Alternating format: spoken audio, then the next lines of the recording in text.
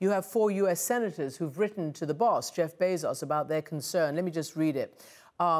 We are concerned by reports that managers at Amazon's warehouses continue to hold stand-up staff meetings before every shift, meetings that result in dozens of staff crowded together in rooms. We're also concerned by reports that hand sanitizer, disinfectant wipes are in short supply at Amazon warehouses, and that some Amazon warehouses are not receiving additional cleaning.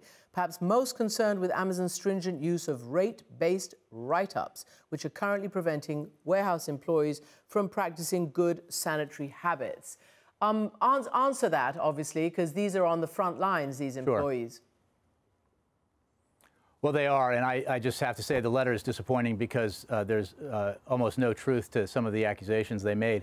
We have gone to extreme measures to ensure that our facilities, where our fulfillment centers employees are working, are cleaned regularly, deep cleaned regularly. We've instituted practices to prevent congregation.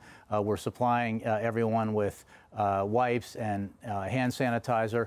We have the challenge that I mentioned earlier of acquiring masks, but we are working diligently to get as many masks as we can, while of course prioritizing delivery to healthcare workers. So I think we are doing extraordinary things. Amazon workers around the country and the world are doing extraordinary things to ensure the safety of our employees while delivering essential goods to millions and millions of people around the world, including household staples, including medical supplies, toiletries and the like, that otherwise are very hard to come by because some people are ordered by governments to shelter in place, to stay at home, and they rely very heavily on a delivery service like Amazon to get what they need.